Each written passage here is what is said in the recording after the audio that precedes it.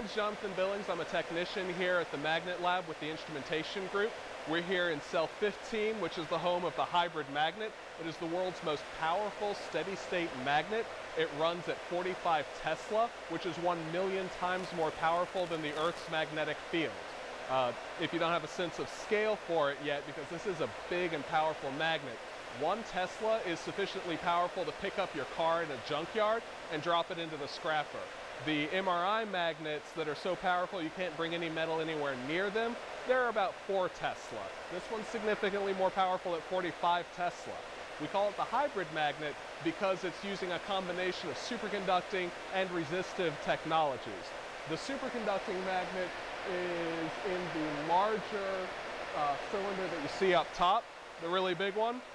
That superconducting magnet is using the advantages that we have with superconducting wire in that we can charge it up to a very nice high field without using a lot of electrical power, and electricity costs money here.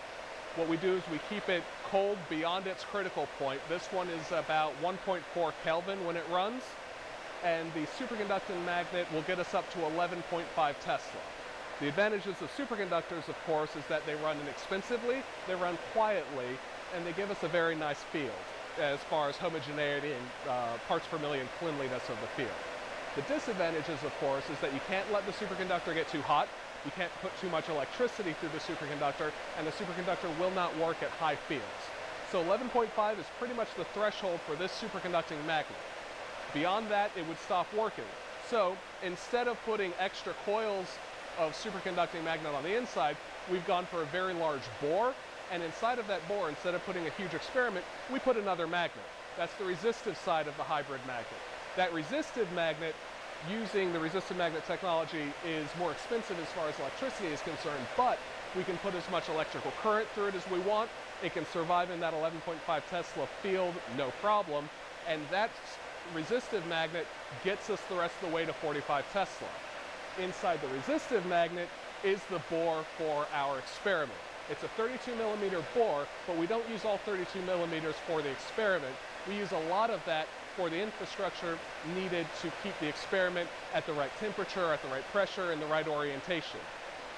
What's up there right now, which you can't see, is we have a cryostat that's keeping the atmosphere out. There's a vacuum. Then there's a nitrogen field at 70-ish Kelvin. That keeps the majority of the heat from coming in from the outside. Then there's another layer of vacuum insulation. Then there is a liquid helium-4 containment system at 4.2 Kelvin. Inside of that is another vacuum insulation. Inside of that is our experimental probe. The experimental probe allows us to get to even lower temperatures. This one will go to 1.2 Kelvin minimum. It's slightly warmer than our other helium-3 system.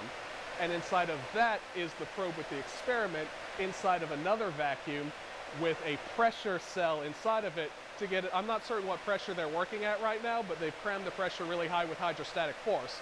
Inside of that is the actual experimental material, which in this case is a high temperature superconductor. So we put a superconductor inside of a resistant magnet inside of a superconductor, making certain it's at high pressure inside of a vacuum at 1.2 Kelvin.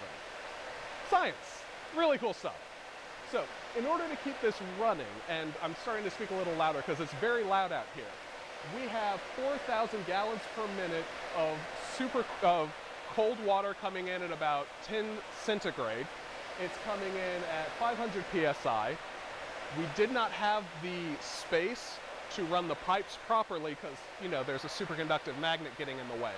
So this is a chaotic flow, not a laminar flow, so it's very loud and noisy. But that keeps the resistive magnet cold. All of that water gets piped back out, it goes through some chillers, and all of the heat ultimately gets dumped outside in the form of a little bit extra temperature and a little bit extra humidity for Tallahassee, which I'm certain all the citizens of Tallahassee love.